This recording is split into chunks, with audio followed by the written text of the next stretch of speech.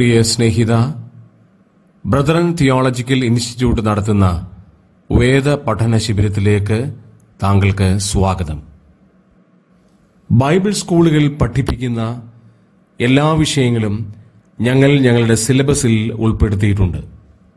ഈ വിഷയങ്ങളെ ക്രമാനുഗതമായി പഠിപ്പിക്കുവാനായിട്ടാണ് ഞങ്ങൾ പരിശ്രമിക്കുന്നത്. ഇത് താങ്കൾക്ക് അനുഗ്രഹമാകും എന്നതിന് രണ്ടു പക്ഷമില്ല. ഞങ്ങൾ അയക്കുന്ന ഒരു വീഡിയോ പോലും താങ്കൾക്ക് നഷ്ടമാകാതിരിക്കുവാൻ ശ്രദ്ധിച്ചാലും ഞങ്ങളുടെ ചാനൽ സബ്സ്ക്രൈബ് ചെയ്യുകയും ബെൽ ഐക്കൺ അമർത്തുകയും ചെയ്യുമ്പോൾ ഞങ്ങൾ വീഡിയോ പോസ്റ്റ് ചെയ്യുമ്പോൾ തന്നെ താങ്കൾക്ക് നോട്ടിഫിക്കേഷൻ ലഭിക്കുന്നു. തന്മൂലം ഒരു വീഡിയോയും താങ്കൾക്ക് നഷ്ടമാകുകയില്ല എന്ന് മാത്രമല്ല, ഈ വീഡിയോകൾ നിങ്ങളുടെ ജീവിതത്തിൽ അനുഗ്രഹ കാരണമായിരിക്കും എന്നതിന് തർക്കവുമില്ല. കർത്താവ് ഇങ്ങനെ ഒരു അവസരം കൂടെ നൽകിയതിന് ഞാൻ ദൈവത്തെ സ്തുതിക്കുന്നു. എനിക്ക് വേണ്ടി ദൈവജനം തുടർച്ചയായിട്ടും പ്രാർത്ഥിക്കണം എന്ന് അഭ്യർത്ഥിക്കുന്നു. കാരണം ട്യൂമർ പോയി സൗഖ്യമൊക്കെ ആയെങ്കിലും ഇടയ്ക്കിടയ്ക്ക് എന്തെങ്കിലുമൊക്കെ സിംറ്റംസ് കാണപ്പെടുന്നുണ്ട്. ദൈവജനം എനിക്ക് വേണ്ടി പ്രാർത്ഥിക്കണം. അതുപോലെ തന്നെ കോവിഡ് സമയത്ത് നിന്നുപോയ ഞങ്ങളുടെ ഹൗസ് ടു ഹൗസ് ശുശ്രൂഷ ജനുവരി 1 ആഴ്ച തുടങ്ങിയെന്ന് ഞാൻ ഓർപ്പിച്ചല്ലോ. ഈ ഹൗസ് ടു ഹൗസ് ശുശ്രൂഷയിൽ ഏകദേശം 6.5 വർഷം കൊണ്ട് ഞങ്ങൾ എറണാകുളത്ത് 40,000 വീടുകളിൽ സുവിശേഷം എത്തിച്ചിരുന്നു. അത് കഴിഞ്ഞ് അത് നിന്ന് പോയത് ജനുവരി 1 വീക്കിൽ പിന്നെയും തുടങ്ങി. ഞാൻ, സനീഷ്, അതുപോലെ ഇന്ന് ഇവിടെ ഈ ഗ്രൂപ്പിൽ പ്രസന്റ് ആയിട്ടുള്ള ബിനോയ് മാണി, ജെഫ്രി മാത്യു, ഇവരൊക്കെ ഇതിൽ സക്രിയമായിട്ട് പങ്കുചേരുന്നുണ്ടെന്ന് ഞാൻ ഓർപ്പിക്കട്ടെ. സാധാരണ ഒരാഴ്ച 6-7 ആളുകൾ കാണും. 3 ടീംസായിട്ടാണ് പ്രവർത്തനത്തിന് പോകുന്നത്. കോവിഡ് കഴിഞ്ഞപ്പോഴത്തേക്ക് സാഹചര്യമൊക്കെ മാറിക്കഴിഞ്ഞു.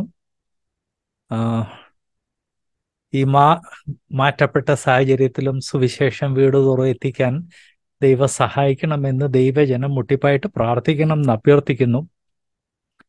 ഈ റൗണ്ടിൽ പല കോണ്ടാക്ട്സിനെ ലഭിച്ചിട്ടുണ്ട്. അവരെ സഹോദരന്മാർ ഫോളോ അപ്പ് ചെയ്തുകൊണ്ടിരിക്കുകയാണ്. അതിൽ കൂടെ ഒരു പുതിയ സഭ രൂപമെടുക്കണം എന്ന് തന്നെ ഞങ്ങളൊക്കെ ആഗ്രഹിക്കുന്നു. ദൈവജനം അതിനുവേണ്ടി പ്രാർത്ഥിക്കണം.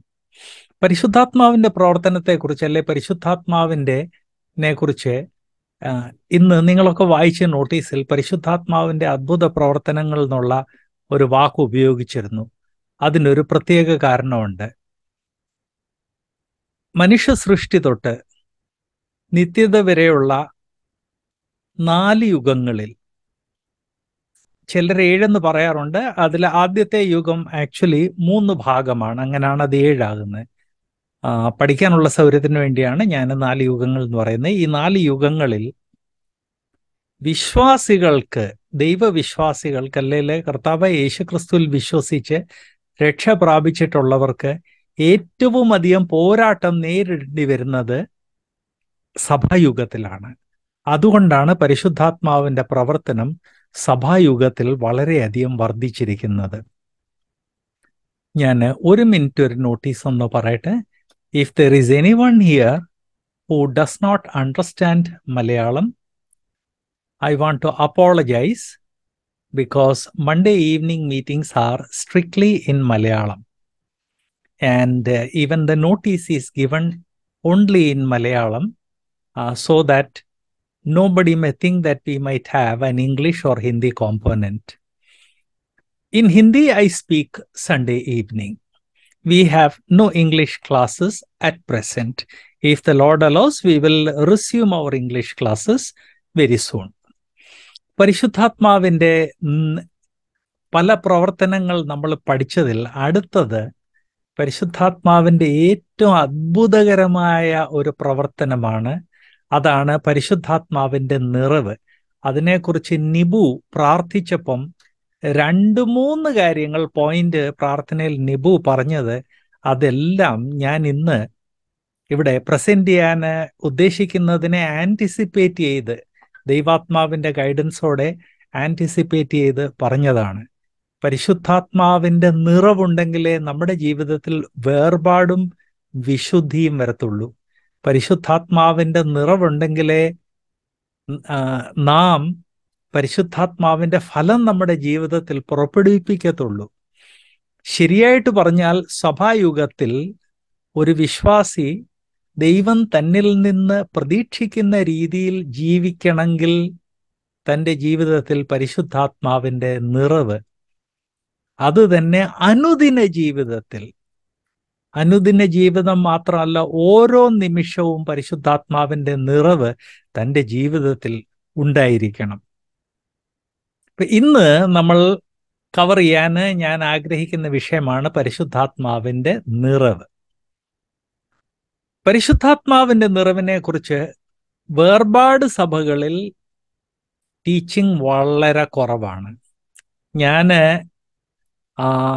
വേർപാടുകാരെ തിങ്ങിക്കിടക്കുന്ന കേരളത്തിൽ 27 വർഷമായി വന്ന് പാർക്കാൻ തുടങ്ങിയിട്ട് ഈ 27 വർഷങ്ങളിൽ പരിശുദ്ധാത്മാവിൻ്റെ നിറവിനെ കുറിച്ച് എല്ലാം കൂടെ ഒരു മെസ്സേജാണ് കേട്ടിട്ടുള്ളത്.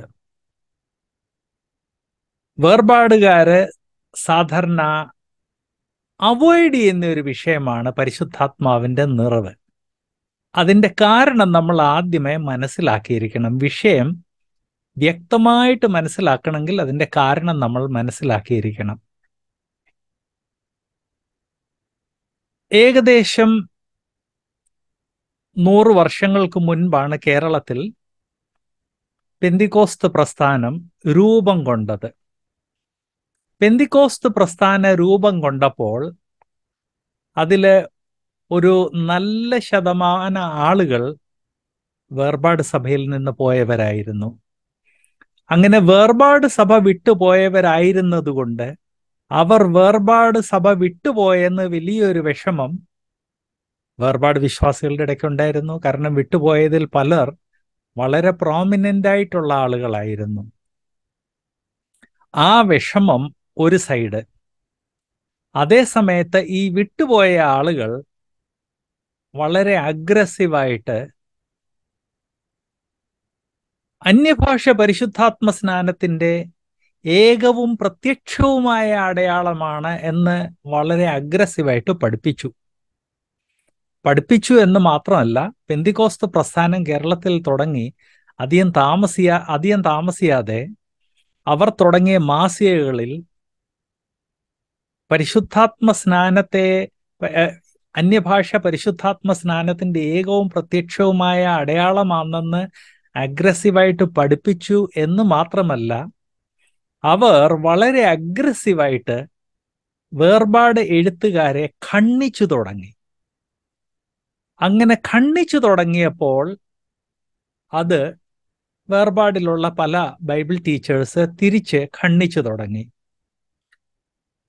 നിങ്ങൾ ചോദിച്ചെന്നിരിക്കും, ഇതൊക്കെ ജോൺസൺ ബ്രദറിനെ എങ്ങനെ അറിയാം? കാരണം ജോൺസൺ ബ്രദർ അന്നില്ലായിരുന്നല്ലോ. വേർപാട് പ്രസ്ഥാനം തുടങ്ങിയിട്ട് 130ഓളം വർഷമായല്ലോ. ജോൺസൺ ബ്രദറിന് 100 വയസ്സ് പോലും ഇല്ലല്ലോ. 100 എനിക്ക് 80 പോലും ഇല്ല, 70 പോലും ഇല്ല. അതിനൊരു കാരണമുണ്ട്. വേർപാട് പ്രസ്ഥാനം കുമ്മനാട് തുടങ്ങിയപ്പം അവിടെ ഉണ്ടായിരുന്ന 6 പേരിലൊന്ന് എൻ്റെ ഗ്രേറ്റ് ഗ്രാൻഡ് ഫാദർ ആയിരുന്നു. ഞാൻ 5ാം ക്ലാസ്സിൽ പഠിച്ചപ്പോഴാണ് വല്യപ്പച്ചൻ മരിച്ചത്. അതുകൊണ്ട് ആ ഓവർ ജിജ്ഞാസയുടെ കാരണം കൊണ്ട് വല്യപ്പച്ചനിൽ നിന്ന് ധാരാളം കാര്യങ്ങൾ ഗ്രഹിച്ചിരുന്നു എന്ന് മാത്രമല്ല, 1ാം തലമുറയിൽപ്പെട്ട വേറെ പലരുമായിട്ട് എനിക്ക് പരിചയമുണ്ടായിരുന്നു. 2ാം തലമുറയിലുള്ള ആ ഒരു അതിവിശാലമായ സംഖ്യ ആളുകളുമായിട്ട് പരിചയമുണ്ടായിരുന്നു. അപ്പൊ ഇവരുടെയൊക്കെ സംസാരം, പെന്തിക്കോസ്തുകാരെ കുറിച്ച് ഇവരുടെ സംസാര രീതി, പിന്നെ ഈ ആദ്യ തലമുറയിൽ പബ്ലിഷ് ചെയ്ത മാസികകൾ, എൻ്റെ വല്യപ്പച്ചൻ്റെ കയ്യിൽ അതിൻ്റെ വലിയൊരു ശേഖരമുണ്ടായിരുന്നു.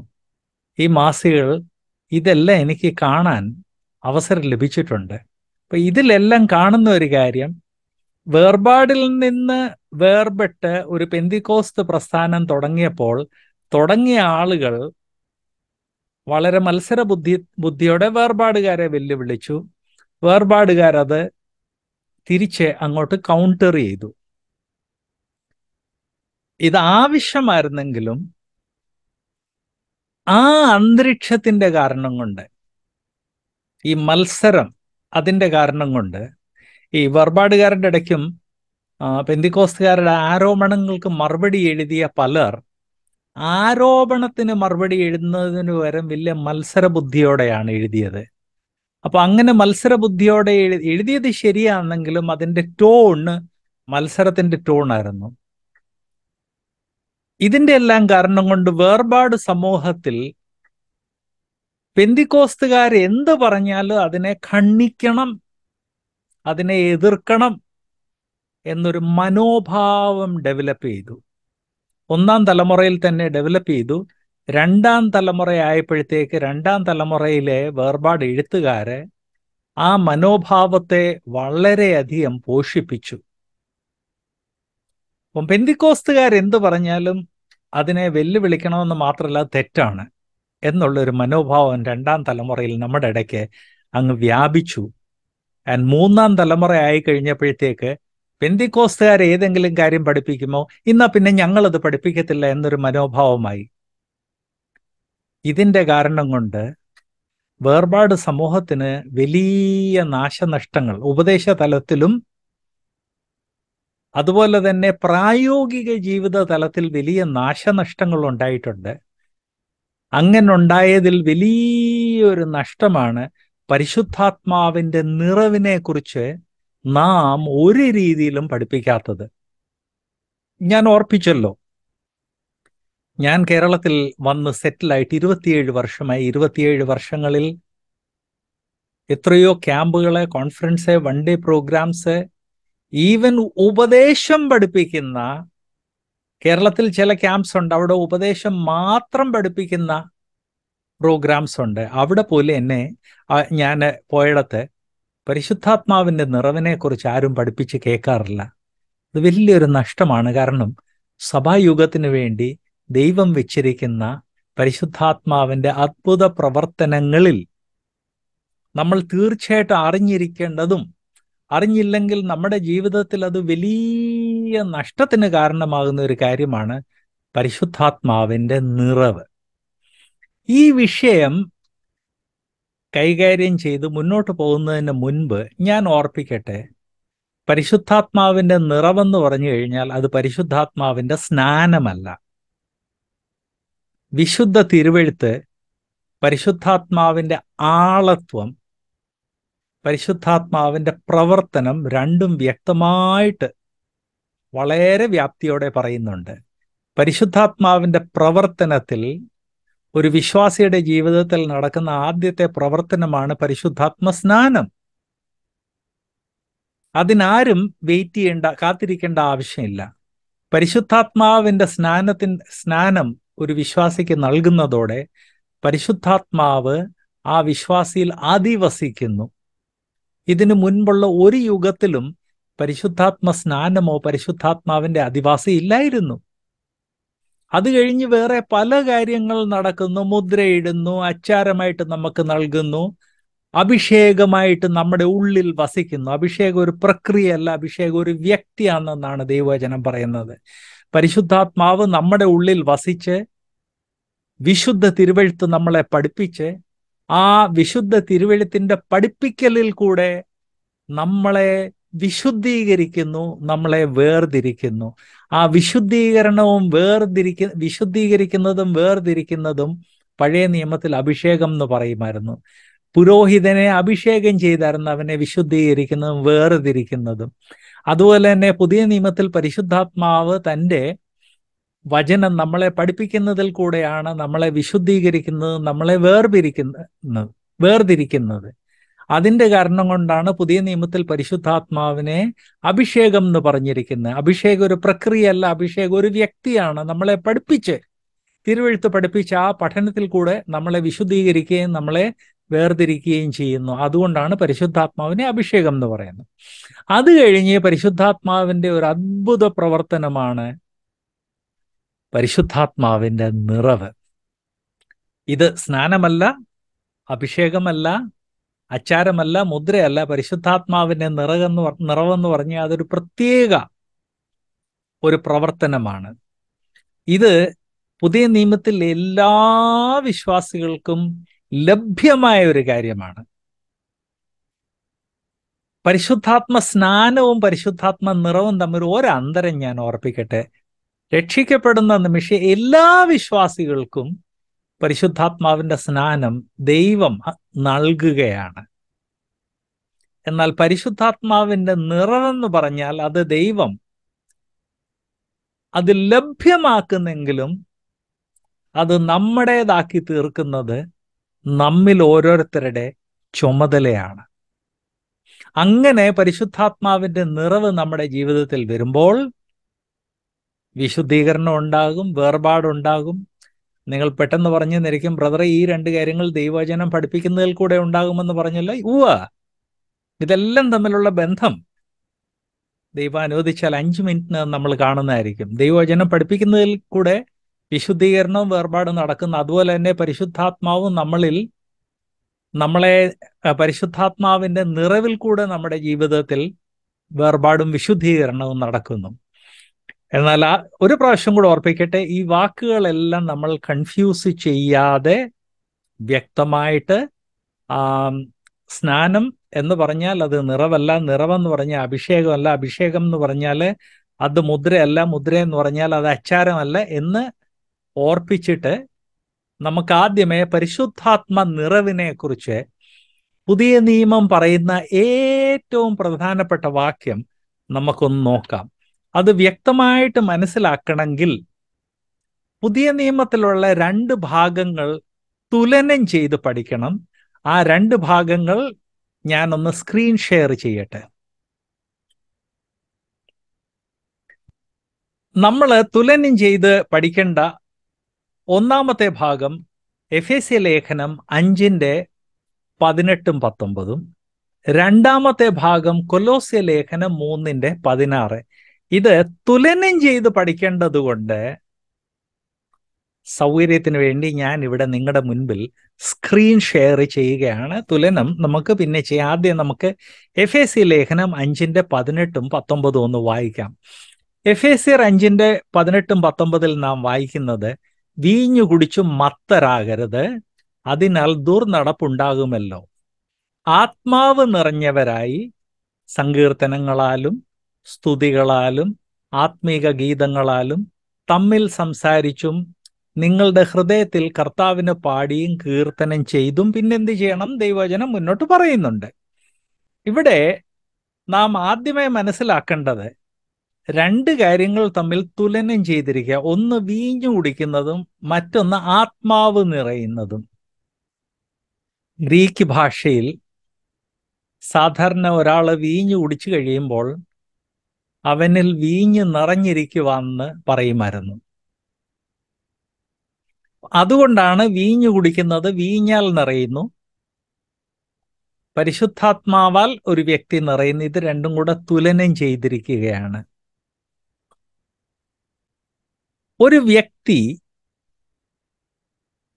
തൻ്റെ ഉള്ള് വീഞ്ഞ് നിറഞ്ഞിരിക്കുവാണെങ്കിൽ വീഞ്ഞാണ് അല്ലെ മദ്യമാണ് ആ വ്യക്തിയെ നിയന്ത്രിക്കുന്നത് നമുക്കറിയാം. മദ്യം ഒരു വ്യക്തിയെ നിയന്ത്രിച്ചു കഴിഞ്ഞാൽ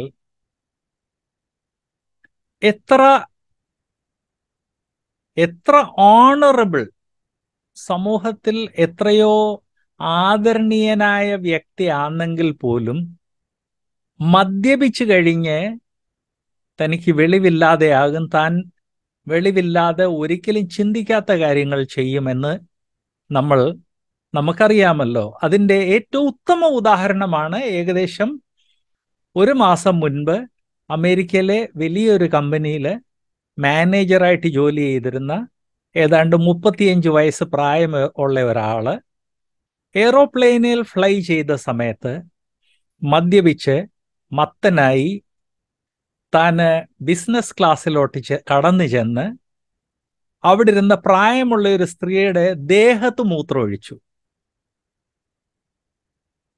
ഇപ്പം കേസിൽ കിടക്കുവാണ്.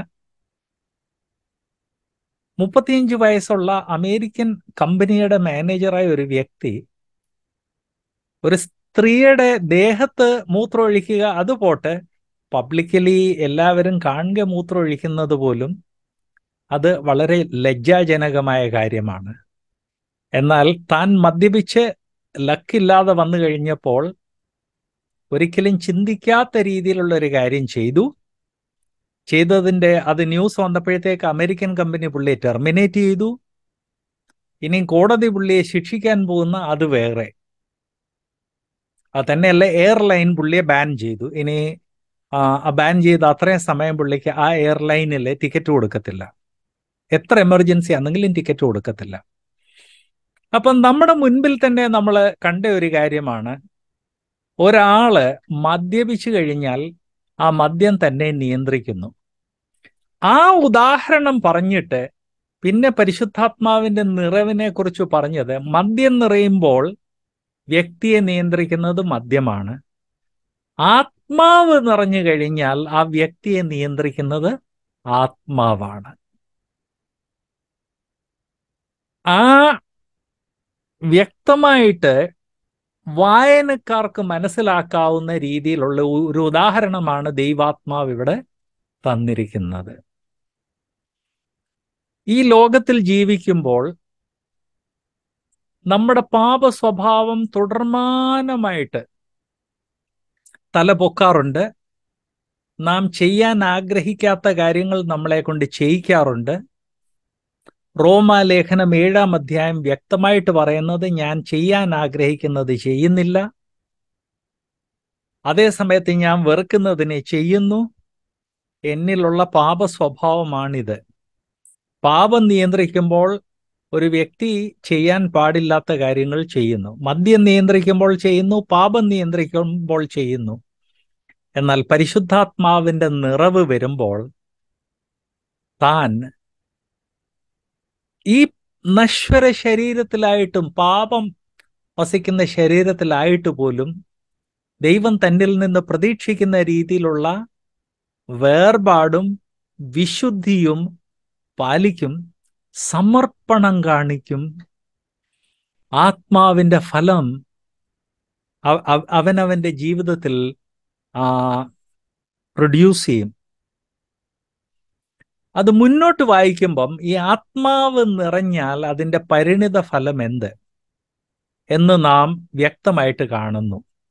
5-ാം അധ്യായത്തിന്റെ 18-ാം വാക്യം, ലാസ്റ്റ് പോർഷൻ നാം വായിക്കുന്നത്, ആത്മാവ് നിറഞ്ഞവരായി. പിന്നെ 4 കാര്യങ്ങളാണ് ഇവിടെ പറയുന്നത്. 1, സങ്കീർത്തനങ്ങളാലും, അതിൻ്റെ കൂടെ തന്നെ സ്തുതികളാലും. സങ്കീർത്തനം, സ്തുതി, അത് രണ്ടും കൂടെ ഒന്നായിട്ടാണ് ഞാൻ വെച്ചിരിക്കുന്നത്. 2ആയിട്ട് വേണമെങ്കിലും വെക്കാം. സങ്കീർത്തനവും സ്തുതിയും. 2, ആത്മീക ഗീതങ്ങളാൽ. 3, തമ്മിൽ സംസാരിച്ചും. 4, നിങ്ങളുടെ ഹൃദയത്തിൽ കർത്താവിന് പാടിയും കീർത്തനവും ചെയ്തു. പരിശുദ്ധാത്മാവ് ഒരു വ്യക്തിയിൽ നിറയുമ്പോൾ, അല്ലെ ഒരു വ്യക്തി പരിശുദ്ധാത്മാവിന്റെ നിറവ് പ്രാപിക്കുമ്പോൾ തൻ്റെ ജീവിതത്തിൽ കാണപ്പെടുന്ന കാര്യങ്ങൾ ഇത് 4ആണ്. അല്ലാതെ വികാരഭരിതനായിട്ട് മറ്റുള്ളവർക്ക് മനസ്സിലാകാത്ത ചില ശബ്ദങ്ങൾ പറയുക, ചില വാക്കുകൾ പറയുക, വാചകങ്ങൾ പറയുക, അതോ ഒരു ഹർഷോന്മാദം പ്രദർശിപ്പിക്കുകയോ അതല്ല പരിശുദ്ധാത്മാവിന്റെ നിറവും കൊണ്ട് ആ വ്യക്തിയുടെ ജീവിതത്തിൽ സംഭവിക്കുന്നത്. പരിശുദ്ധാത്മാവിന്റെ നിറവും കൊണ്ട് അവിടെ അവന്റെ ജീവിതത്തിൽ സംഭവിക്കുന്നത് സങ്കീർത്തനവും സ്തുതിയും. 1, ആത്മീയ ഗീതങ്ങൾ. 2, തമ്മിൽ സംസാരിച്ച്. അത് 3, നിങ്ങളുടെ ഹൃദയത്തിൽ കർത്താവിന് പാടിയും കീർത്തനം ചെയ്തും. 4. 5ആയിട്ട് വേണമെങ്കിലും ഡിവൈഡ് ചെയ്യാം. ഞാൻ 4ആയിട്ട് ഡിവൈഡ് ചെയ്തുള്ളൂ എന്നേ ഉള്ളൂ. ഇതുമായിട്ട് ബന്ധപ്പെട്ട മറ്റൊരു വാക്യം നമ്മൾ ഇതുമായിട്ട് തുലനം ചെയ്യുമ്പോഴാണ് എങ്ങനെയാണ് ഈ ആത്മാവിന്റെ നിറവ് ഒരു വ്യക്തിയുടെ ജീവിതത്തിൽ വരുന്നതെന്ന് വ്യക്തമാകത്തുള്ളൂ. കൊലോസ്യ ലേഖനം 3-ാം അധ്യായത്തിന്റെ 16-ാം വാക്യത്തിൽ, കൊലോസ്യർ 3:14 നാം കാണുന്നത്, സങ്കീർത്തനങ്ങളാലും സ്തുതികളാലും ആത്മീയ ഗീതങ്ങളാലും തമ്മിൽ പഠിപ്പിച്ചും ബുദ്ധി ഉപദേശിച്ചും നന്ദിയോടെ നിങ്ങളുടെ ഹൃദയങ്ങൾ ദൈവത്തിന് പാടിയും ഇങ്ങനെ ക്രിസ്തുവിന്റെ വചന ഐശ്വര്യമായി എറ്റ്സെട്ര. ഈ ലെഫ്റ്റ് ആൻഡ് റൈറ്റ് നിങ്ങളുടെ മുൻപിൽ കാണുന്നത് ഒന്ന് തുലനം ചെയ്യണം എന്ന് ഞാൻ റിക്വസ്റ്റ് ചെയ്യട്ടെ. ലെഫ്റ്റ് സൈഡിൽ ഒന്നാമത്തെ പോയിന്റ് സങ്കീർത്തനങ്ങളാലും സ്തുതികളാലും, കൊലോസ്യറിൽ സങ്കീർത്തനങ്ങളാലും സ്തുതികളാലും ഒന്നാമത്തെ പോയിന്റ്. രണ്ടാമത്തേത് ആത്മീക ഗീതങ്ങളാലും ലെഫ്റ്റ് സൈഡില്. എഫേസ്യ ലേഖനത്തിൽ പരിശുദ്ധാത്മാ നിറവിന്റെ രണ്ടാമത്തെ അടയാളം ആത്മീയ ഗീതങ്ങൾ. കൊലോസ്യ ലേഖനത്തിൽ ആത്മീയ ഗീതങ്ങൾ. ലെഫ്റ്റ് സൈഡ് എഫേസ്യ ലേഖനം മൂന്നാമത്തേത് തമ്മിൽ സംസാരിച്ച്. കൊലോസ്യ ലേഖനത്തിൽ വലത്തുവശത്ത് തമ്മിൽ പഠിപ്പിച്ചും ബുദ്ധി ഉപദേശിച്ചും. 4 എഫേസ്യ ലേഖനത്തിൽ നിങ്ങളുടെ ഹൃദയത്തിൽ കർത്താവിന് പാടിയും കീർത്തനം ചെയ്തു. കൊലോസ്യ ലേഖനത്തിൽ നന്ദിയോടെ നിങ്ങളുടെ ഹൃദയങ്ങളിൽ ദൈവത്തിന് പാടിയും. അപ്പോൾ ഒരു കാര്യം വ്യക്തമാണ്, ഈ എഫേസ്യ ലേഖനവും കൊലോസ്യ ലേഖനവും ഒരേ വിഷയത്തെക്കുറിച്ചാണ് സംസാരിക്കുന്നത്. കാരണം എഫേസ്യ ലേഖനത്തിൽ പരിശുദ്ധാത്മാവിന്റെ നിറവിനെക്കുറിച്ച്, നിറവിന്റെ പരിണിത ഫലത്തെക്കുറിച്ച് പറയുന്ന ആ പരിണിത ഫലം ഇവിടെ കൊലോസ്യ ലേഖനത്തിൽ നാം കാണുന്നു. സോ ഒന്നാമത്തെ കാര്യം നമ്മൾ മനസ്സിലാക്കേണ്ടത്, എഫേസ്യർ 5:18-19 പറയുന്ന അതേ വിഷയമാണ് കൊലോസ്യ ലേഖനം 3:16 പറയുന്നത്. എന്നാൽ തമ്മിൽ ഒരു അന്തരമുണ്ട്. കൊലോസ്യ ലേഖനം കുറച്ചുകൂടി വിശദീകരണം നൽകുന്നുണ്ട്.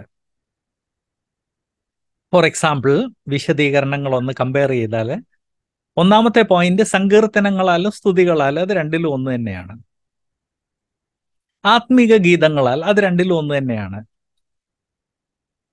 മൂന്നാമത്തെ പോയിന്റ് എഫേസ്യ ലേഖനത്തിൽ പറയുന്ന തമ്മിൽ സംസാരിച്ചും എന്നാണ്. കൊലോസ്യ ലേഖനം അത് കുറച്ചുകൂടെ വിശദീകരിച്ച് തമ്മിൽ പഠിപ്പിച്ചും ബുദ്ധി ഉപദേശിച്ചും. ഇതിനൊരു കാരണമുണ്ട്. പുതിയ നിയമം റോമാലേഖനം തൊട്ട് യൂദായുടെ ലേഖനം വരെ വായിച്ചാൽ വിശ്വാസികൾ പരസ്പരം സംസാരിക്കുമ്പോൾ ആ സംസാരം ബുദ്ധി ഉപദേശത്തിനും അതുപോലെ തന്നെ മറ്റുള്ളവരെ പഠിപ്പിക്കാൻ വേണ്ടി പ്രയോജനപ്പെടണം എന്ന് പുതിയ നിയമം വളരെ ഊന്നി പറയുന്ന കാര്യമാണ്. പഴയ നിയമത്തിൽ അങ്ങനെ ഒരു കാര്യം പറഞ്ഞിട്ടില്ല. പഴയ നിയമത്തിൽ ദൈവവചനം പഠിപ്പിക്കുന്നത് അത് പുരോഹിതന്മാരാണ് എന്നൊരു വെപ്പുണ്ടായിരുന്നു. എന്നാൽ കൃപായുഗത്തിലുള്ള എല്ലാ വിശ്വാസികളെയും കർത്താവ് പൗരോഹിത്യ ശുശ്രൂഷ ഏൽപ്പിച്ചതിൻ്റെ കാരണം കൊണ്ട് എല്ലാവരും മറ്റു വിശ്വാസികളുമായിട്ട് സംസാരിക്കുമ്പോൾ ആ സംസാരത്തിൽ കൂടെ അവർ മറ്റ് വിശ്വാസികളെ പഠിപ്പിക്കും എന്ന് ദൈവവചനം പ്രതീക്ഷിക്കുന്നു എന്ന് മാത്രമല്ല, പുതിയ നിയമം ആവർത്തിച്ചു പറയുന്ന കാര്യമാണ് നാം സംസാരിക്കുമ്പോൾ അത് ഒരു പഠിപ്പിക്കലായിരിക്കണമെന്ന്.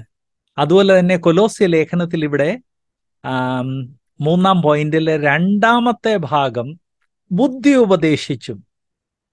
ഇതൊരു സ്പെഷ്യൽ വാക്കാണ്. ഗ്രീക്കിൽ നൂഥേസിയ എന്ന് പറഞ്ഞ വാക്ക് വിശ്വാസികൾ പരസ്പരം സംസാരിക്കുമ്പോൾ അത് കേൾക്കുന്ന വിശ്വാസികൾക്ക് ആത്മീക വർധനയ്ക്ക് കാരണമായി തീരണം. ആ രീതിയിൽ വേണം സംസാരിക്കുന്നത്. അതിനുവേണ്ടി ഗ്രീക്കിൽ ഉപയോഗിക്കുന്ന വാക്കാണ് ഇവിടെ വന്നിരിക്കുന്നത്.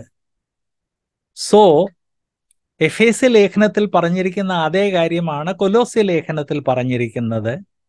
അന്തരം എന്ത് എന്ന് പറഞ്ഞാൽ, കൊലോസ്യ ലേഖനം എഫേസ്യറിൽ പറഞ്ഞിരിക്കുന്ന ചില കാര്യങ്ങൾക്ക് കൊലോസ്യ ലേഖനം കുറച്ചുകൂടെ വിശദീകരണം നൽകുന്നു.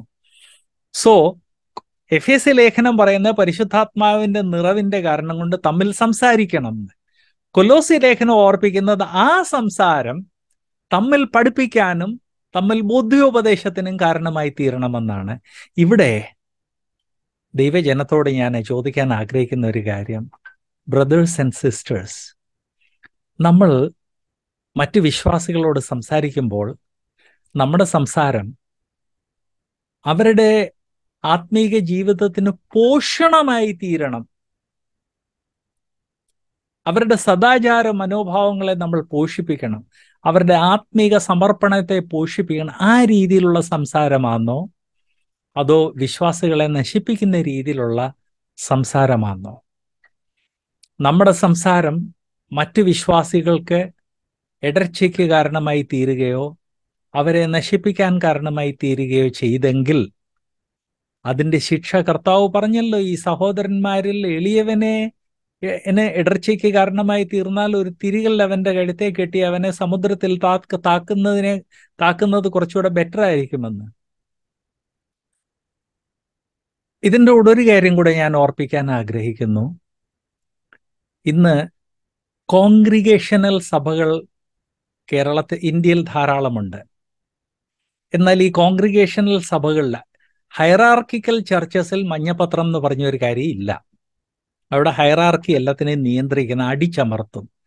കോൺഗ്രിഗേഷണൽ ചർച്ചസിൽ പലതിൽ അങ്ങനെ ഒരാള് ബൗണ്ടറിക്ക് പുറത്തു പോയാൽ അടിച്ചമർത്താൻ അതിനുള്ള ഒരു ഹൈറാർക്കി ഇല്ലാത്തത് കൊണ്ട് കോൺഗ്രിഗേഷണൽ ചർച്ചസിൽ കാണപ്പെടുന്ന ഒരു പ്രത്യേക ഒരു പ്രതിഭാസമാണ് മഞ്ഞപത്രങ്ങൾ. ഇലക്ട്രോണിക് യുഗത്തിന് മുൻപ് ഉണ്ടായിരുന്ന മഞ്ഞപത്രങ്ങൾ ഇലക്ട്രോണിക് യുഗം വന്നതോടെ ഇലക്ട്രോണിക് മഞ്ഞപത്രങ്ങളായിട്ട് മാറിയിരിക്കുകയാണ്. നമ്മളിൽ പലർ അത് വളരെ ആസ്വദിച്ച് വായിക്കാറുണ്ട്. എനിക്ക് പേഴ്സണലി അറിയാം, അത് വളരെ ആസ്വദിച്ച് വായിക്കുന്ന എത്രയോ ബ്രദേഴ്സ് കാണുമ്പോൾ അതിലുള്ള വിഷയം സംസാരിക്കാൻ വേണ്ടി ശ്രമിക്കാറുണ്ട്. ബ്രദേഴ്സ് ആൻഡ് സിസ്റ്റേഴ്സ്, ഇത് ജഡത്തിന്റെ പ്രവർത്തനമാണ്. മഞ്ഞപത്രങ്ങളുടെ ലക്ഷ്യം തെറ്റിനെ തെറ്റ് എന്ന് പറയുകയല്ല. അത് നിങ്ങൾ പ്രത്യേകം ശ്രദ്ധിക്കണം.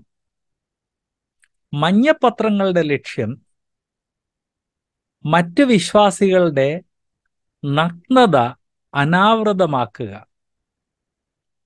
അവർ ചിലപ്പോൾ കുറ്റവാളികളാകാം, ചിലപ്പോൾ നിർദോഷികളാകാം. എന്നാൽ മഞ്ഞപത്രങ്ങളുടെ ഇലക്ട്രോണിക് മഞ്ഞപത്രങ്ങളാണെങ്കിലും പ്രിന്റഡ് മഞ്ഞപത്രങ്ങളാണെങ്കിലും അവരുടെ ലക്ഷ്യം ദൈവജനത്തിന്റെ മധ്യേ ഒരു വിശുദ്ധീകരണമല്ല. ദൈവജനത്തിന്റെ മധ്യേ വിശുദ്ധീകരണം വരണമെങ്കിൽ അതെങ്ങനെ സംഭവിക്കണം എന്ന് ദൈവവചനം അതിന് വ്യക്തമായിട്ടുള്ള പെരുമാറ്റച്ചട്ടം ദൈവവചനത്തിൽ നൽകിയിട്ടുണ്ട്. ആ പെരുമാറ്റച്ചട്ടത്തിൽ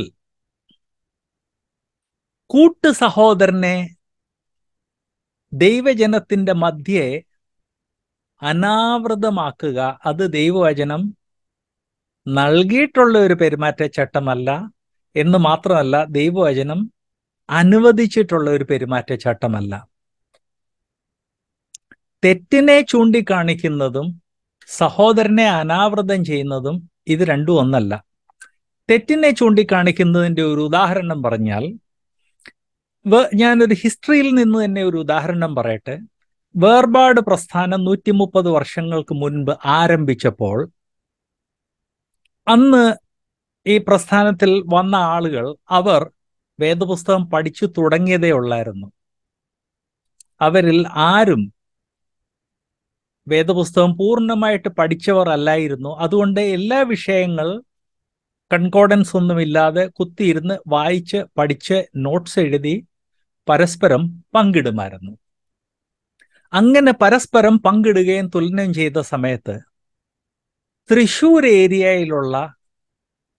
തൃശ്ശൂർ അങ്കമാലി ഏരിയയിലുള്ള ചില വിശ്വാസികൾ രക്ഷ സ്ഥായിയല്ല, അത് നഷ്ടപ്പെടാൻ സാധ്യത ഉണ്ട് എന്ന് പഠിപ്പിച്ചു തുടങ്ങി. ഇത് പഠിപ്പിച്ചു തുടങ്ങിയപ്പോൾ അത് വചനവിരുദ്ധമാണെന്ന് അന്ന് കേരളത്തിലുണ്ടായിരുന്ന ഒരു മിഷണറി സായിപ്പ് വളരെ വ്യക്തമാക്കിയിട്ട് രക്ഷാനഷ്ടവാദത്തെ താൻ ഖണ്ഡിച്ച് രക്ഷഭദ്രമാണെന്നുള്ളത് സ്ഥാപിച്ചു. ഇ.പി. വർഗീസിന്റെ പൂർവകാല സ്മരണയിൽ ഇക്കാര്യം വ്യക്തമായിട്ട് താൻ എഴുതിയിട്ടുണ്ട്. ഈ പുസ്തകം ഇന്ന് ഈസിയായിട്ട് ലഭ്യമല്ല.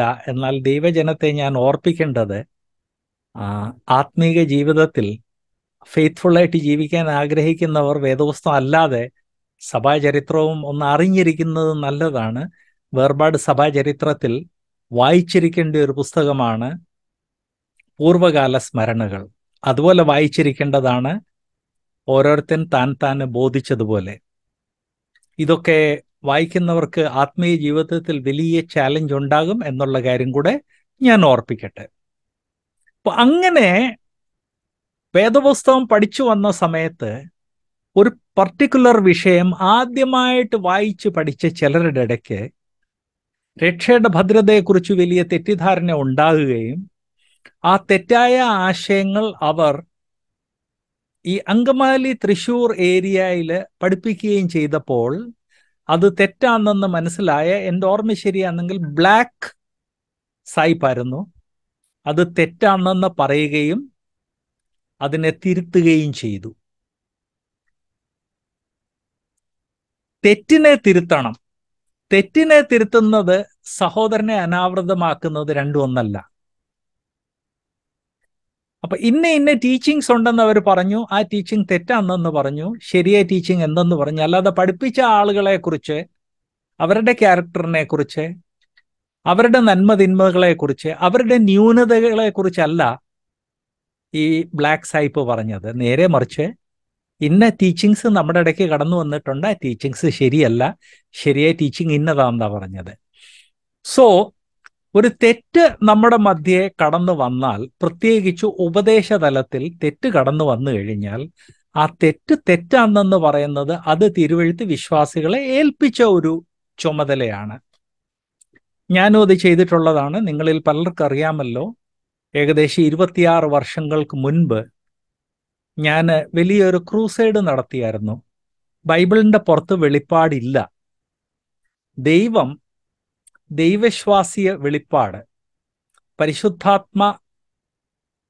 പരിശുദ്ധാത്മാവിന്റെ ഗൈഡൻസും കൊണ്ട് നൽകിയ വെളിപ്പാട് ബൈബിളിൽ മാത്രമേ ഉള്ളൂ. ബൈബിളിന്റെ പുറത്ത് ഇല്ലായിരുന്നെന്ന് 26 വർഷങ്ങൾക്ക് മുൻപ് ഞാൻ നടത്തിയ ഒരു ക്രൂസൈഡ് നിങ്ങളിൽ പലർക്കും ഓർമ്മയുണ്ടായിരിക്കും. അതിൽ ഞാൻ ഒരു വ്യക്തിയുടെയും പേര് പറഞ്ഞില്ല.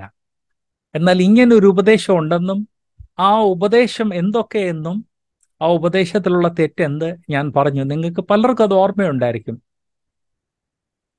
പ്രജാപതി ക്രിസ്തു അല്ലെന്ന് ഞാൻ പറഞ്ഞത് നിങ്ങളിൽ ചിലർക്ക് ഓർമ്മയുണ്ടായിരിക്കും. കാരണം പ്രജാപതി ക്രിസ്തു ആണെന്നും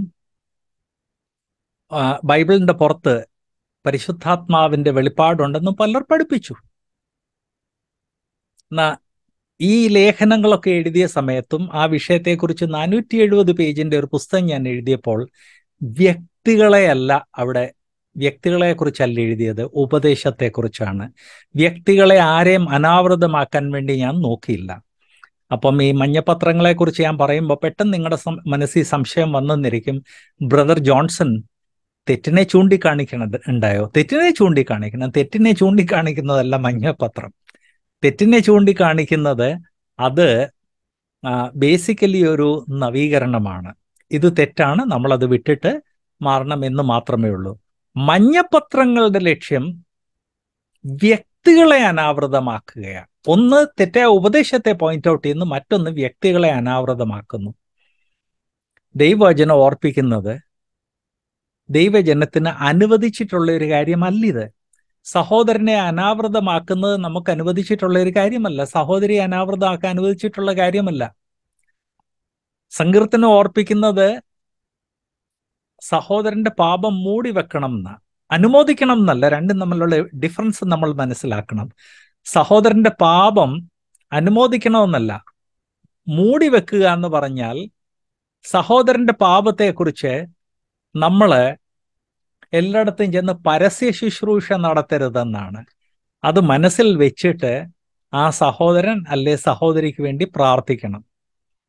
നമ്മൾ സംസാരിച്ചാൽ അത് ശ്രദ്ധിക്കാൻ തയ്യാറായ ഒരു സഹോദരനാണെങ്കിൽ നമുക്ക് നേരെ ചെന്ന് ആ സഹോദരനോട് സംസാരിക്കാം. അങ്ങനെ നമ്മൾ പറഞ്ഞാൽ കേൾക്കുന്ന ഒരു സഹോദരനല്ലെങ്കിൽ നമ്മൾ ആ വ്യക്തിക്ക് വേണ്ടി മുട്ടിപ്പായിട്ട് പ്രാർത്ഥിക്കുക.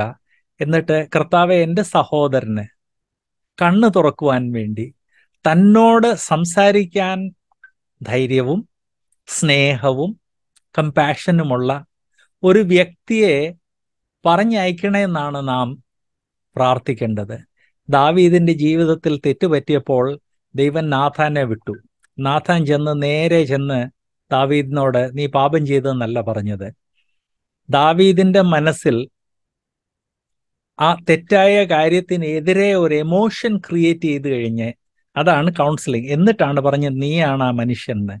അപ്പം സഹോദരന്റെ പാപം മൂടുക എന്ന് പറഞ്ഞാൽ അനുമോദിക്കുക എന്നല്ല, സഹോദരൻ പാപത്തിൽ പെട്ടുപോയി എന്ന് മനസ്സിലാക്കിയിട്ട് കർത്താവെ, നാഥാൻ പ്രവാചകനെ പോലെ അടിയനെ കൊണ്ട് സാധിക്കത്തില്ല, ഈ സഹോദരനോട് സംസാരിക്കാൻ അടിയന് സാധിക്കത്തില്ല. പല കാരണങ്ങളാകാം. ചിലപ്പോൾ ആ സഹോദരൻ നമ്മളെക്കാൾ ജ്യേഷ്ഠ സഹോദരനായിരിക്കും. ചിലപ്പം ഒരു ആവറേജ് ആള്, ആ ആവറേജ് വിശ്വാസി എന്ന് സംസാരിച്ചാൽ താൻ സംസാരിക്കുന്നത് കേൾക്കുവാൻ തയ്യാറാകത്തില്ലായിരിക്കും. ഒത്തിരി പല കാരണങ്ങളാകാം. ചിലപ്പം പരസ്പര റിലേറ്റീവ്സ് ആകാം. അത് റിലേഷനിൽ വലിയ കോംപ്ലിക്കേഷൻസ് ഉണ്ടാക്കിയെന്നിരിക്കും. അപ്പം സഹോദരന്റെ പാപം മൂടി വെക്കുക എന്ന് പറഞ്ഞാൽ നേരെ ചെന്ന് സംസാരിക്കാൻ സാധിക്കാത്ത ഒരു വ്യക്തിയാണെങ്കിൽ കർത്താവെ, നാഥാൻ പ്രവാചകനെ പോലെ ഒരു വ്യക്തി അയക്കണേ. അടിയൻ ഇതിനെക്കുറിച്ച് ആരോടും സംസാരിക്കാൻ പോകുന്നില്ല, അങ്ങയോട് മാത്രമേ സംസാരിക്കുന്നുള്ളൂ, ലോകത്തിന്റെ മുൻപിൽ മൂടി വെക്കുകയാണ്, അനുമോദിക്കുന്നില്ല, തെറ്റാണ്, കർത്താവെ ആരെയെങ്കിലും അയക്കാൻ. അതാണ് പാപം മൂടുന്നത്. പുതിയ നിയമത്തിലും ഇതേ കാര്യം പലയിടത്ത് പറഞ്ഞിട്ടുണ്ട്. റോമാലേഖനത്തിൽ ദൈവാത്മാവ് വ്യക്തമായിട്ട് പറയുന്നത് അന്യന്റെ ദാസനെ വിധിക്കാൻ നീ ആർ? അവന്റെ യജമാനൻ അവന്റെ കാര്യം നോക്കിക്കോളും. സോ ദൈവജനം വ്യക്തമായിട്ട് മനസ്സിലാക്കേണ്ടത് ഈ വേർപാട് സഭകളിലുള്ള മഞ്ഞപത്രങ്ങൾ ഇത് ദൈവം അനുവദിച്ചിട്ടില്ല. ഈ പെരുമാറ്റച്ചട്ടം ദൈവം അനുവദിച്ചിട്ടില്ല. അതിൻ്റെ ലക്ഷ്യം വിശ്വാസികൾ തമ്മിൽ പഠിപ്പിക്കുകയല്ല, ബുദ്ധി ഉപദേശിക്കുകയല്ല, സഹോദരനെയോ സഹോദരിയെയോ അനാവൃതമാക്കുക. അത് തന്നെ വളരെ ജ്യൂസിയായിട്ട് കേട്ടാൽ എല്ലാവരും ആസ്വദിക്കുന്ന രീതിയിലാണ് ഇവരൊക്കെ അവതരിപ്പിക്കുന്നത്. ഇത് തമ്മിൽ പഠിപ്പിക്കുകയല്ല, ഇത് ബുദ്ധി ഉപദേശിക്കുകയല്ല. നമ്മുടെ സഹോദരൻ ഞാനിവിടെ പറയുമ്പോൾ എല്ലാരെ കുറിച്ചുമാണെന്ന് ഞാൻ ഓർപ്പിക്കട്ടെ. ബ്രദേഴ്സ് ആൻഡ് സിസ്റ്റേഴ്സ്, നമ്മുടെ സംസാരം എപ്പോഴും ഒരു പഠിപ്പിക്കലായിരിക്കണം, ഒരു ബുദ്ധി ഉപദേശമായിരിക്കണം എന്ന് ദൈവവചനം ഇവിടെ മാത്രമല്ല മറ്റു പലയിടത്തും പറയുന്നുണ്ട്. ഏറ്റവും വ്യക്തമായിട്ടുള്ളത് ഈ പ്രത്യേകിച്ച് പരിശുദ്ധാത്മാ നിറവുമായിട്ട് ബന്ധപ്പെട്ട് ഏറ്റവും വ്യക്തമായിട്ട് പറയുന്നത് ഇവിടാണ്. എന്നാൽ റോമാലേഖനം തൊട്ട് വിശ്വാസികൾ പരസ്പരം സംസാരിക്കുമ്പോൾ അത് പരസ്പരം ആത്മീക പോഷണത്തിന് കാരണമായി തീരണം എന്ന് ദൈവവചനം വ്യക്തമായിട്ട് പറയുന്നുണ്ട്. അതിന് ടോട്ടലി വിപരീതമാണ് മഞ്ഞപത്രങ്ങൾ. ക്ലോസിംഗിൽ അതുകൊണ്ട് ഒരു കാര്യം ഓർപ്പിക്കട്ടെ. ബൈ ചാൻസ് ആകസ്മികമായിട്ട് ചിലപ്പോൾ നമ്മുടെ ദൃഷ്ടിയിൽ അത് പെട്ടുപോയെന്നിരിക്കും. അത് പെട്ടുപോയാൽ അത് അവിടം കൊണ്ട് അവസാനിക്കണം. അല്ലാതെ മറ്റുള്ളവരുമായിട്ട് പങ്കിടുക, ഷെയർ ചെയ്യുക, സഹോദരൻ്റെ അല്ലെ സഹോദരിയുടെ നഗ്നത ഓർത്ത് ആസ്വദിക്കുക, ഇത് പാടില്ല. ഞാൻ പ്രത്യേകം ഓർപ്പിക്കട്ടെ. എനിക്കിന്നും ഒരു സംഭവം ഓർമ്മയുണ്ട്. ഞാൻ തൃശ്ശൂർ ബൈബിൾ കോളേജിൽ പ്രിൻസിപ്പാളായിട്ടിരുന്ന സമയമാണ്. എന്നെ വിമർശിച്ച ഒരാൾ എഴുതിയായിരുന്നു. ഞാൻ ഈ ഇല്ലാത്തൊരു കാര്യം പറഞ്ഞ് എന്നെക്കുറിച്ച് ഒരാൾ എഴുതി. ഞാൻ അവിടെ ഇല്ലായിരുന്ന സമയത്ത് അവിടെ പഠിപ്പിച്ച ഒരു സാറ് എനിക്കെതിരെയുള്ള ഈ കാര്യങ്ങളെല്ലാം സ്റ്റുഡൻസിനെ വിളിച്ച് ഇവിടെ വാടാ നിന്റെ പ്രിൻസിപ്പാളിനെ കുറിച്ച് എഴുതിയിരിക്കുന്ന കണ്ടോന്നും പറഞ്ഞ് കാണിച്ചു. Don't do that. വാള് ഈ വിമർശനം എന്ന് പറഞ്ഞ ഇരുവായത്തിലുള്ള വാളാണ്. ഞാൻ തിങ്കളാഴ്ച ബൈബിൾ കോളേജിൽ ചെന്നപ്പോൾ സ്റ്റുഡൻസ് എന്നോട് വന്ന് പറഞ്ഞു, സാറേ ഇത് ഇന്ന സാറ് ഞങ്ങളെ ഇന്ന എല്ലാം കാണിച്ചു. ഞാൻ പറഞ്ഞു, സാറേ ഇല്ല മക്കളെ, ഇത് ഇരുവായത്തിലുള്ള വാളാണ്. എന്നെക്കുറിച്ച് എഴുതിയ ആൾ അത് ദൈവത്തിന് കണക്ക് പറഞ്ഞോളും, നിങ്ങളാരും ഇത് പ്രചരിപ്പിക്കരുതെന്ന് പറഞ്ഞു. ആ ആഴ്ച ക്ലാസ് എടുത്തു. ഞാൻ വീട്ടിൽ വന്നു. അടുത്ത തിങ്കളാഴ്ച എന്നപ്പോൾ സ്റ്റുഡൻസ് ഓടി വന്ന് പറഞ്ഞു, സാറേ സാറേ സാറേ സാർ അറിഞ്ഞോ? ഞാൻ പറഞ്ഞില്ല, ഞാൻ അറിഞ്ഞില്ല. സാറിനെ കുറിച്ച് എന്തായിരുന്നു ഇന്ന സാറ് കാണിച്ച ആ സാറിനെതിരെ അതിഭയങ്കരമായിട്ടുള്ള ആരോപണങ്ങളാണ് വന്നിരിക്കുന്നത്. ഞാൻ പറഞ്ഞു, മക്കളെ ഇപ്പം മനസ്സിലായില്ലേ? വിമർശനം എന്ന് പറഞ്ഞാൽ അതൊരു ഇരുവായത്തിലുള്ള വാളാണ്. അതുകൊണ്ട് സാറല്ല, ഈവൻ പ്രിൻസിപ്പാളായ ഞാൻ ഇങ്ങനെയുള്ള കാര്യങ്ങൾ നിങ്ങളുടെ മുൻപിൽ വെച്ചാൽ നിങ്ങൾ ശ്രദ്ധിക്കരുത്. നിങ്ങളുടെ ആത്മീയ ജീവിതം നശിപ്പിക്കും, മറ്റുള്ളവരുടെ നശിക്കും. നിങ്ങൾക്ക് എന്ത് പോഷണമാണ് അത് വായിച്ചതുകൊണ്ട് ലഭിച്ചത്? അവർ പറഞ്ഞു, സാറേ ഞങ്ങൾക്ക് ഒരു പോഷണം ലഭിച്ചില്ല, ജോൺസൺ സാർ അങ്ങനെ ചെയ്തിട്ടില്ല എന്നുള്ളത് ഞങ്ങൾക്ക് വ്യക്തമായിട്ട് അറിയാം. ഞാൻ പറഞ്ഞു, എക്സാക്ട്ലി. പോഷണം ലഭിക്കുന്നതിന് വരെ കുറച്ചു നേരത്തേക്കെങ്കിലും നിങ്ങളുടെ മനസ്സിൽ ഡിസ്റ്റർബൻസ് ഉണ്ടായില്ലേ? പരിശുദ്ധാത്മ നിറവിൽ ജീവിക്കുന്ന ആളുകളുടെ ജീവിതങ്ങളിൽ വരേണ്ട വലിയൊരു മാറ്റമാണ് മറ്റ് സഹോദരന്മാരെ അനാവൃതമാക്കുന്ന രീതിയിലുള്ള സംസാരം, വായന, പങ്കിടൽ നിൽക്കണം. അതിനു പകരം ദൈവാത്മാവ് ഇവിടെ ഓർപ്പിക്കുന്നത് നമ്മുടെ സംസാരം തമ്മിലുള്ള പഠിപ്പിക്കലായിരിക്കണം, ബുദ്ധിയോപദേശമായിരിക്കണം. ഇങ്ങനെയുള്ള സംസാരങ്ങൾ ഞാൻ ധാരാളം കേട്ടിട്ടുണ്ട്, ധാരാളം. നമ്മുടെ ഇടയ്ക്കുള്ള ചില പ്രോമിനൻ്റ് ആയിട്ടുള്ള സുവിശേഷകന്മാരെ, എൻ്റെ ഫാദറിൻ്റെ, പിതാവിൻ്റെയും വല്യപ്പച്ചൻ്റെ തലമുറയിലുള്ള പലരുമായിട്ട് സമയം ചെലവഴിക്കാൻ എനിക്ക് അവസരം കിട്ടിയിട്ടുണ്ട്. അവരുടെ കൂടെ ഒരു 2 മണിക്കൂർ ഇരുന്ന് കഴിഞ്ഞാൽ ആ 2 മണിക്കൂറിൽ ഒരു 100 കാര്യങ്ങൾ പഠിക്കാൻ അവസരം ലഭിക്കുമായിരുന്നു. KG കുര്യച്ചൻ്റെ കൂടെ ഞാൻ ഇരുന്നിട്ടുണ്ട്, VT മത്തായിച്ചൻ്റെ കൂടെ ഇരുന്ന് സമയം ചെലവഴിച്ചിട്ടുണ്ട്. ചെറിയാൻ സാറുമായിട്ട് ഞാൻ എവിടെ ക്യാമ്പിന് പോയാലും സാർ അവിടെ ഉണ്ടെങ്കിൽ ഞാൻ റൂം പങ്കിടുമായിരുന്നു സാറിൻ്റെ സംസാരം കേൾക്കുവാൻ മാത്രം.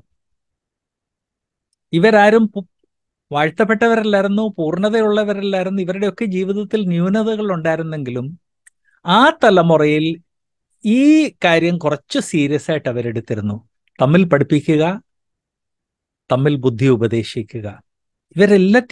എല്ലാവരിൽ നിന്ന് എനിക്ക് വളരെ അനുഗ്രഹം ലഭിച്ചിട്ടുണ്ട്. നമ്മുടെ തലമുറയിൽ വളരെയധികം നഷ്ടപ്പെട്ടിരിക്കുന്ന ഒരു കാര്യമാണ്. അതുകൊണ്ട് പരിശുദ്ധാത്മ നിറവിനെക്കുറിച്ച് സംസാരിക്കുമ്പോൾ ബ്രദേഴ്സ് ആൻഡ് സിസ്റ്റേഴ്സ്, ഇന്ന് നമുക്കൊരു തീരുമാനം എടുക്കാം. നമ്മുടെ ജീവിതത്തിൽ സഹോദരനെ അനാവൃതമാക്കുന്ന രീതിയിലുള്ള സംസാരം, ആശയവിനിമയം, അങ്ങനെയുള്ള കാര്യങ്ങൾ ഷെയർ ചെയ്യുക അത് പാടില്ല എന്നും, സഹോദരൻ്റെയോ സഹോദരിയുടെ ജീവിതത്തിൽ എന്തെങ്കിലും ഒരു വീഴ്ച സംഭവിച്ചായിട്ട് നമ്മൾ അറിയുവാണെങ്കിൽ ഒന്നിൽ നേരെ ആ സഹോദരനോടോ സഹോദരിയോടോ വിളിച്ചു ചോദിച്ചിട്ട് തനിക്ക് വേണ്ടി പ്രാർത്ഥിക്കുക.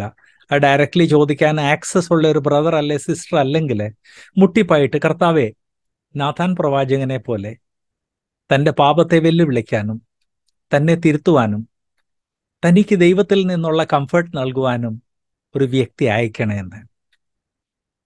അതാണ് ദൈവവചനം പറഞ്ഞിരിക്കുന്ന പെരുമാറ്റച്ചട്ടം. ആ പെരുമാറ്റച്ചട്ടം നമ്മുടെ ജീവിതത്തിൽ കടന്നു വരണമെങ്കിൽ നമ്മുടെ സംസാരത്തിൽ ടീച്ചിങ്ങും പ്രബോധനവും ഉണ്ടാകണം എന്നുള്ള രീതിയിൽ നാം പ്രവർത്തിച്ചു തുടങ്ങണം. ദൈവം അനുവദിച്ചാൽ ഇവിടുന്ന് നാം അടുത്ത ക്ലാസ്സിൽ തുടരുന്നതായിരിക്കും. God bless you. Priya Snehitha, brethren theological institute പ്രസിദ്ധീകരിക്കുന്ന ഈ വീഡിയോ താങ്കൾക്ക് പ്രയോജനപ്പെട്ടു എന്ന് ഞങ്ങൾ വിശ്വസിക്കുന്നു. ബൈബിൾ സ്കൂളുകളിൽ പഠിപ്പിക്കുന്ന എല്ലാ വിഷയങ്ങളും ഞങ്ങളുടെ സിലബസിൽ ഉൾപ്പെടുത്തിയിട്ടുണ്ട്. ഇവ താങ്കൾക്ക് അനുഗ്രഹമാകും എന്ന് ഞങ്ങൾക്ക് ഉറപ്പുണ്ട്. ഞങ്ങൾ അയക്കുന്ന എല്ലാ വീഡിയോയും താങ്കൾ കാണുകയും അതിൽ ഉൾപ്പെടുത്തിയിരിക്കുന്ന വിഷയങ്ങൾ പഠിക്കുകയും ചെയ്യുക. ഞങ്ങളുടെ ചാനൽ സബ്സ്ക്രൈബ് ചെയ്യുകയും ബെൽ ഐക്കൺ അമർത്തുകയും ചെയ്യുമ്പോൾ ഞങ്ങൾ അയക്കുന്ന വീഡിയോകളുടെ നോട്ടിഫിക്കേഷൻ താങ്കൾക്ക് ലഭിക്കും. തന്മൂലം ഒരു വീഡിയോയും നിങ്ങൾക്ക് നഷ്ടമാകുകയില്ല. ഈ വീഡിയോകൾ നിങ്ങളുടെ ആത്മീയ ജീവിതത്തിനും ഭാവി തലമുറയ്ക്കും ആത്മീയ പ്രചോദനം ഉളവാക്കും എന്നുള്ളതിന് യാതൊരു സംശയമില്ല. താങ്കളുടെ വിലയേറിയ അഭിപ്രായങ്ങളും നിർദ്ദേശങ്ങളും ഞങ്ങളുടെ ഇമെയിൽ വഴിയായും ഫോൺ വഴിയായും ഞങ്ങളെ അറിയിക്കാവുന്നതാണ്.